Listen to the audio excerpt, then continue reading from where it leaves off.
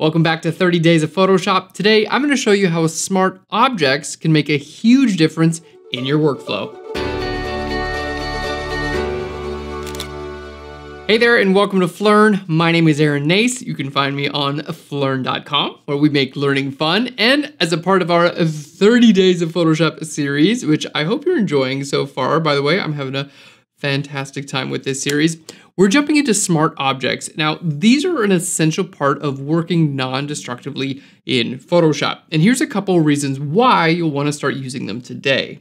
So smart objects work by creating a reference of your image. So any changes that you make to that image become non-destructive.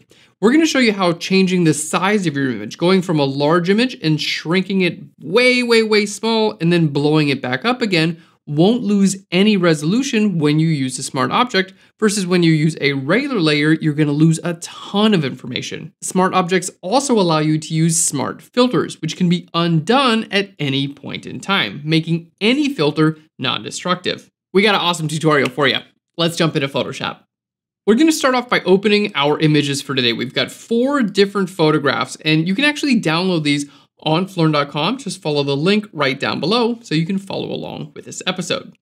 So the first thing I want to do is just make these a little bit smaller. I'm just going to zoom out on them. So I'm going to hit Control or Command minus a couple of times. There we go. And I basically just need to be able to see all of my documents at the same time. Okay.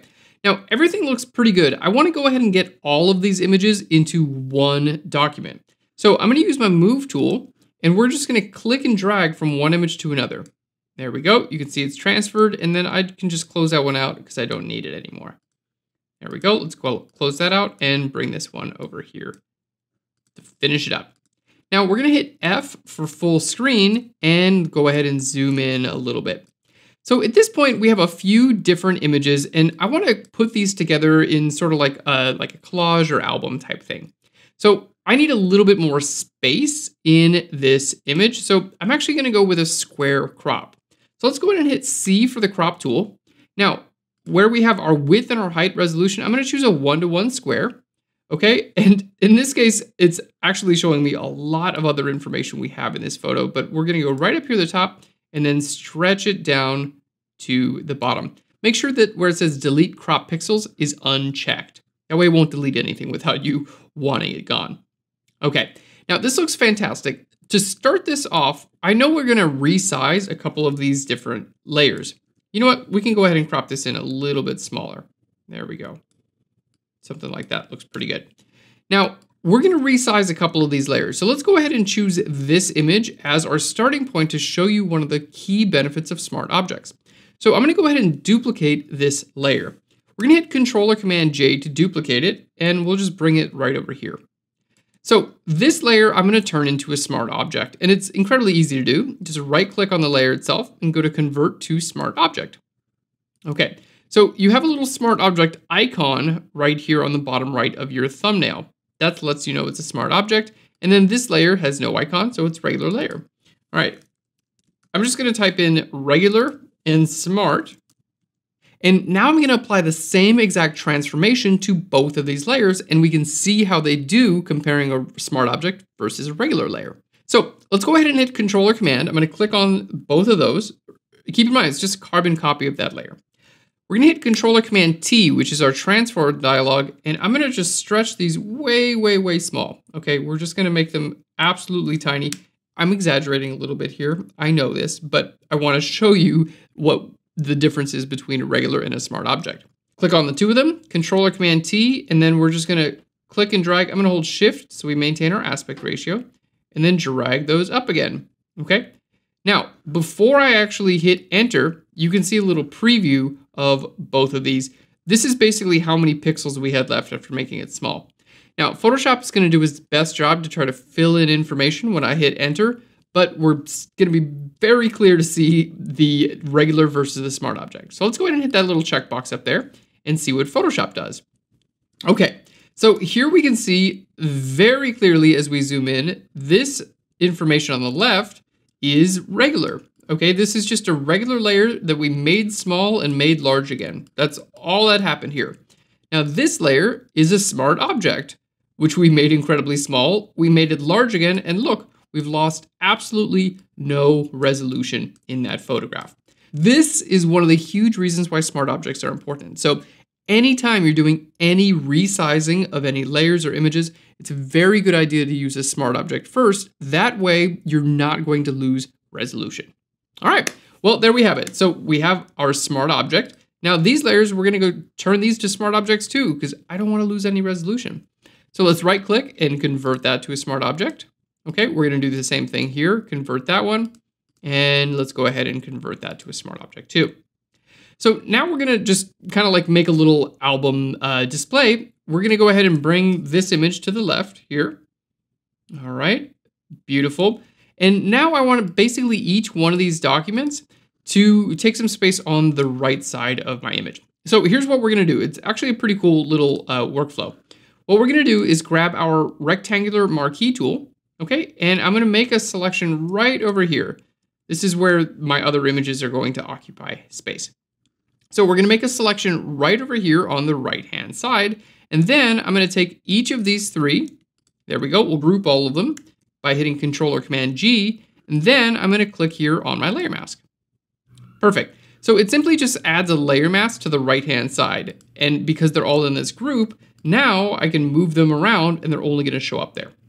So what I need to do now is shrink these down a little bit. So we're gonna hit Control or Command T on our first one and go ahead and shrink it down. Make sure you hold Shift to maintain your aspect ratio.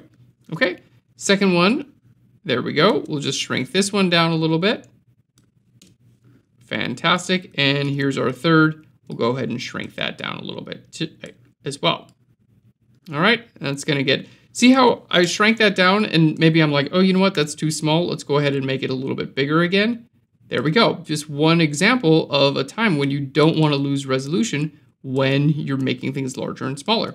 Now this looks great. Let's say, for instance, I want this to change a little bit though. Let's say I wanna take this image here and make this my main image. So I'm gonna go ahead and take this image. We're just gonna bring it out right over top of this other image here. We've made it smaller, but now all I have to do is hit Control or Command T and make it larger again, and this can now become my main image.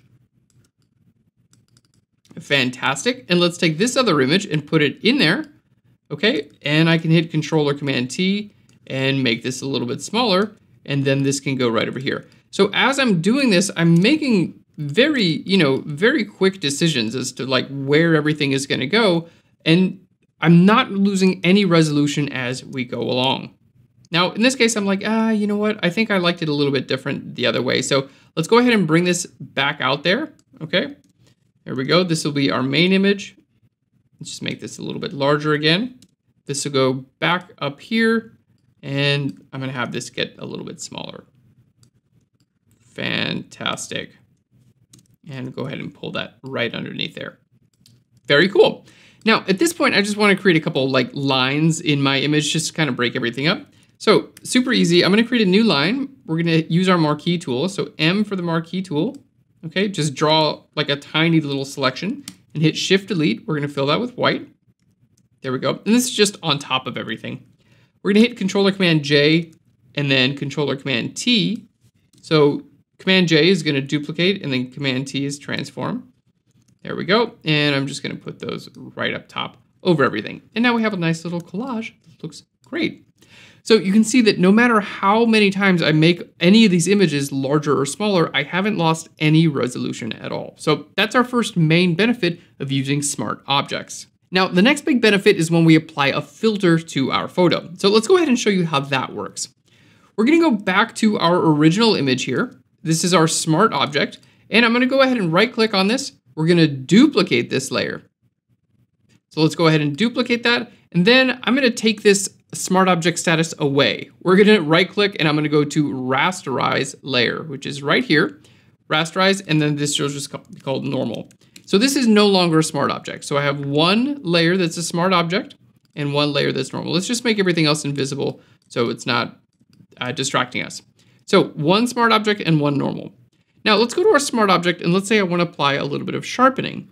So we're going to go to filter, down to sharpen, and over to unsharp mask.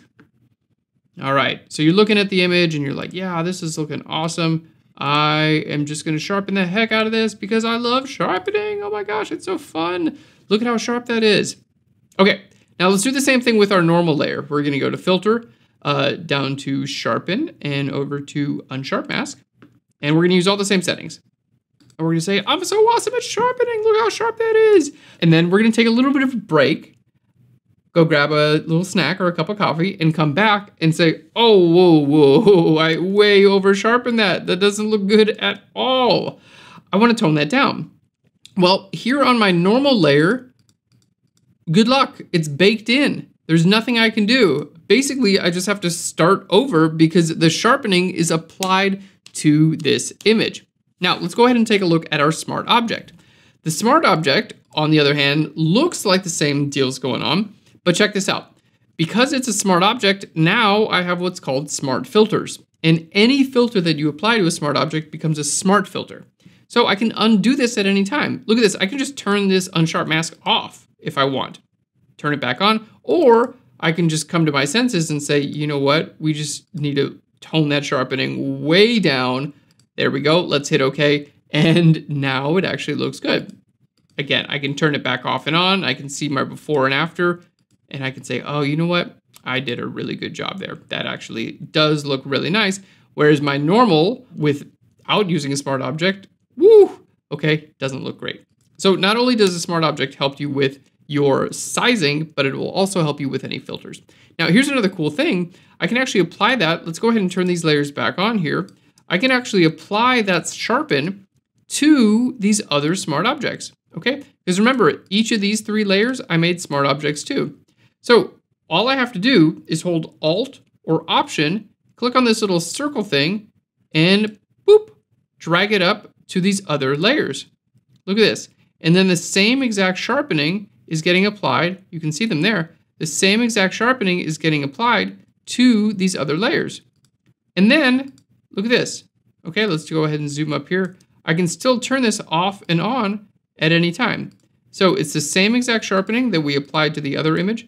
And if I want to, I can just double click here on the unsharp mask and I could change these settings a little bit. So I'm like, ooh, you know what? A little bit more sharpen on that one.